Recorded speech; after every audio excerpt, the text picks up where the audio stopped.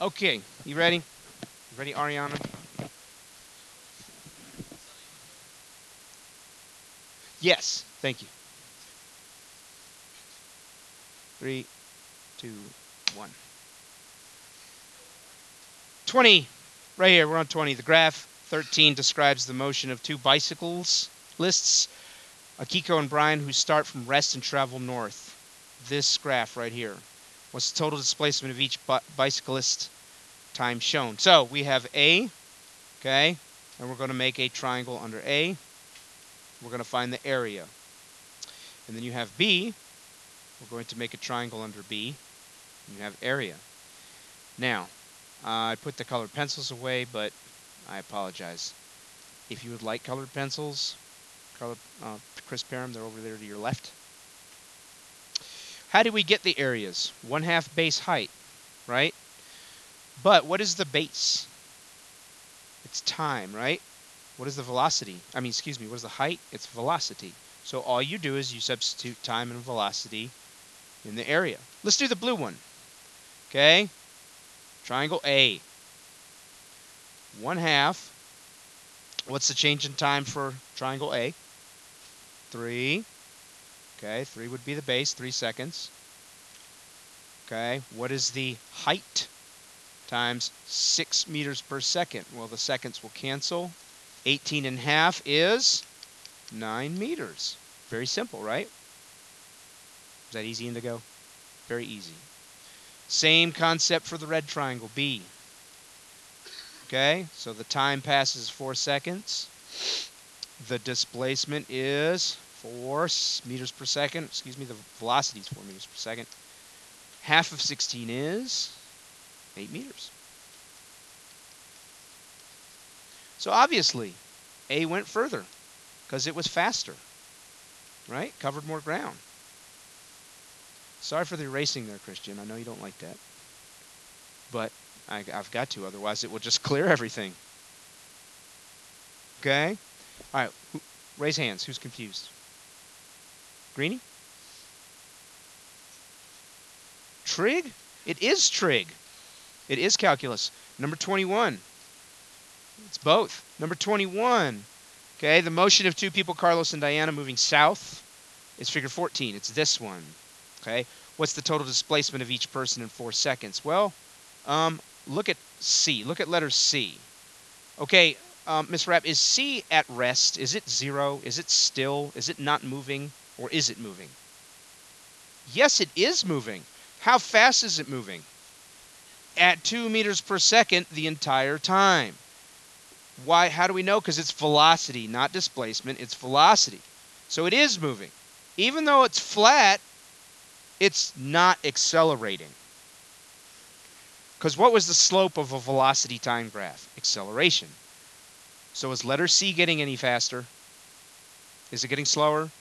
It's not accelerating, but does that mean it's stopped dead? No. It's still moving at 2 meters per second. Okay, letter D, I'll use purple. Letter D is a triangle. Oh, crap. Letter D is a triangle. Okay, so we're going to find areas. Well, what is C? It's not a triangle. It is a box, a rectangle. So how do we find the area of a box? Yep, base times height, except it wouldn't be base, it would be time times velocity, or velocity times time. So 2 meters per second times 4 seconds. 8 meters. Okay, letter B, or sorry, C. Well, you get what I mean. Letter D, as in dogs, is a triangle. So that one, Indigo, you're going to use what? 1/2 base times height. 4 seconds times your velocity, which is 3 meters per second. It says 3 right there, Greenie. It says 3.0 meters per second. We're talking about the triangle, man. Oh, it doesn't go up to 3? It goes up to 2.5. Okay, I'm sorry. Let me erase that. What do you think of that, Christian? All this erasing. Okay. 1/2, 1/2 4 seconds times 2.5 meters per second. Okay, Indigo, what's 4 times 2.5? 12? 10? Half of 10? Okay, so letter D equals 5 meters. Okay, so the flat line went further. Did C pass D, though? Did C pass D? Did D pass C? Yes. Where did they pass? They passed right at 4 seconds, right there. So if I wanted to know,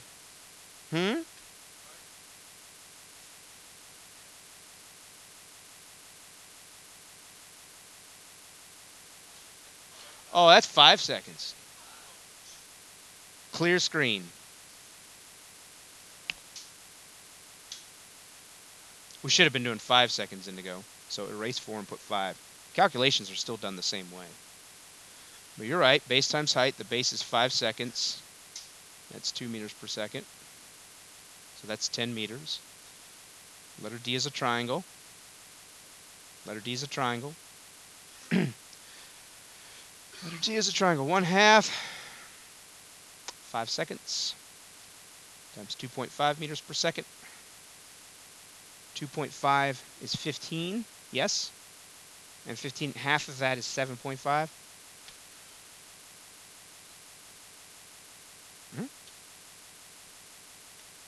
He didn't cover as much ground, dude. But he passed it. Oh, 12.5.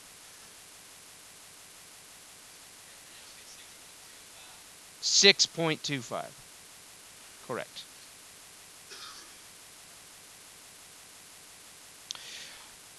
Now describe the speed of D, or C, rather. Describe the speed of C. Constant. Did it get faster and faster and faster? No. However, letter D, did that get faster and faster and faster and faster and faster? So eventually, D was moving up, but it passed this guy, right? Thanks, James. So it passed that guy, okay? It went a total of 6.2 meters. It did, obviously, this guy didn't start in the same place, though, right? No way they could have started in the same place and this guy pass. Okay, so now how are we going to apply this to today's activity? Here's how. Okay, y'all go to a new page, or actually go to page 70, my bad. Stop whining. I'm sorry, what page did I? 71 was the one with all the equations, right? Okay. That one. Okay, yesterday we figured out how we got that equation. Now, yesterday we had a simpler version of it, right? We had a simpler version of this.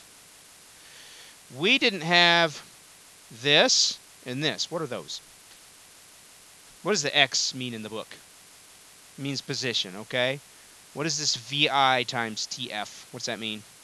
Velocity, initial velocity. So this is for something that's already moving and accelerating. Okay? Already moving and accelerating. Like this drag racer. If you went to the racetrack down here, Dinwiddie Racetrack, and stood in the stands, yeah?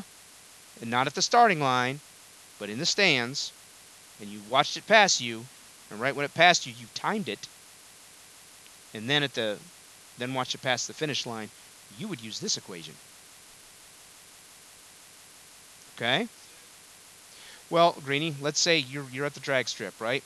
The Dinwiddie drag strip. The starting line's back here. Desmond Greenie's standing right here. The finish line is over here. Okay? When it passes you, it's already moving, isn't it?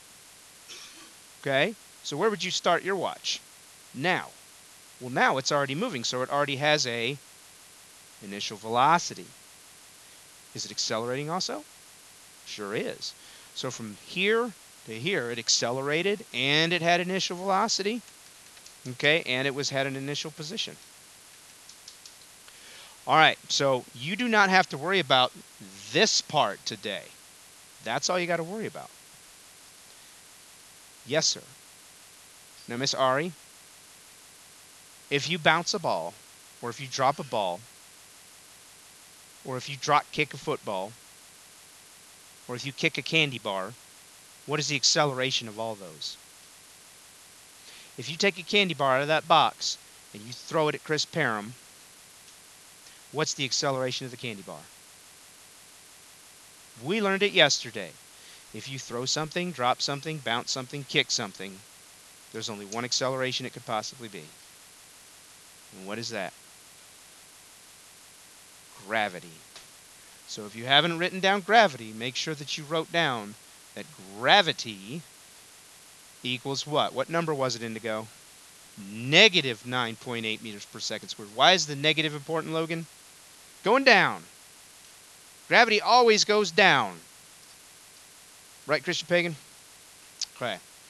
So we can cross this stuff out here. What about this A? Can we put a G in its spot? Yeah, we can put a G in its spot. Okay. Now, what if there was a way to figure out how fast something hit the ground? Just by knowing its height, not using time. Yep. Okay, so I'll cut the derivation of all that short. I just won't do it. Go to this one.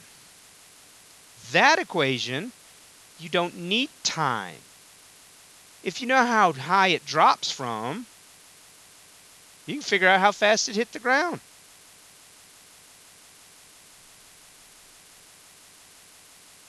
How fast did that hit the ground? Depends on how high I drop it, right? Do we know the acceleration? This is final velocity, okay? Final velocity squared equals initial velocity squared plus 2 times acceleration times your change in displacement. I like to use the letter D. The book likes to use X. I don't know why. What the heck is the acceleration, Miss Rapp, if I drop something? Negative 9.8 meters per second squared. Indigo, if you bounce a ball, what's the acceleration of the ball? If I bounce this ball, what's the acceleration on that? Negative 9.8 meters per second squared. Oh, greenie. So instead of an A, Chase, instead of an A, can I put a G here for gravity? Absolutely. Okay? Put a G there. Write that equation in your book. Yes, sir, because we're doing gravity. So here's what you guys are going to do today. Here's your lab. Okay? It's very simple. You are going to bounce the ball and time it from bounce to bounce. Okay? So you're going to go like this. It's much easier to time it a bounce instead of a drop. Okay? I'm going to take my timer, my phone, and I'm going to go start, stop. You want to bounce it high? We'll go outside and we'll bounce it high. Start, stop. Time. Okay. If I cut that whole time in half, you bounce a ball. It goes up. And then it comes back down, right?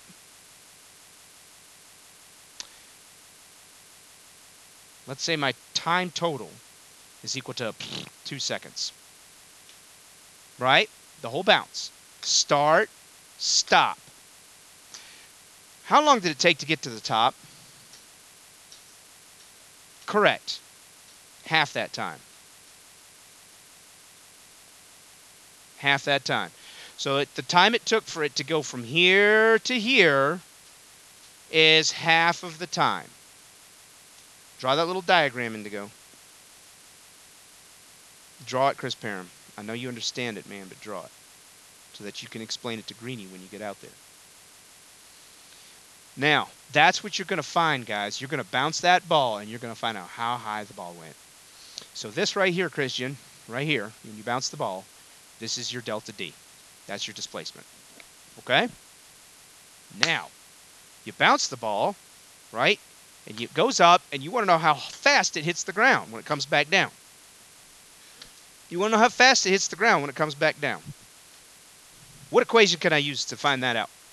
Riley, which one of these equations can I use to figure out how fast the ball hits the ground?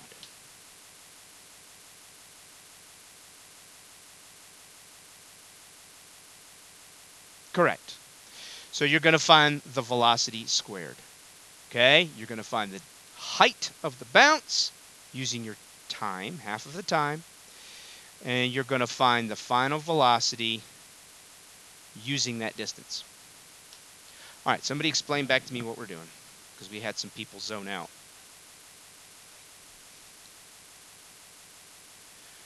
Yep.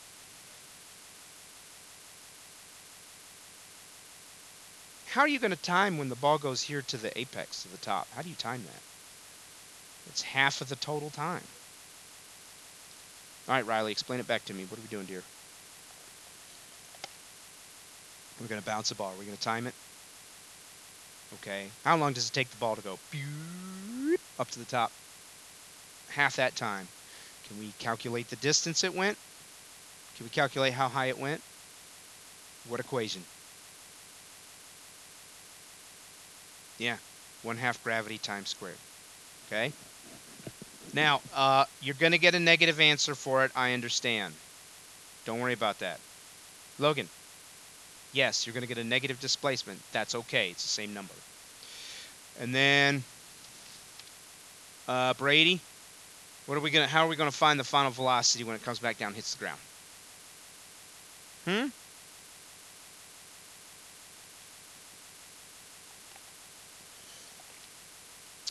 Hey, Brady, how are we going to find the final velocity hit the ground? From the height. Okay? And then what we're going to do is we're going to come back inside after we've had a good time, and we're gonna go to Google Classroom. And guys, it's the same golf ball junk that you were doing earlier. You're just gonna put your junk on there, and I'll show you how to do the graph that I want. Okay? All right. We're getting ready to go out.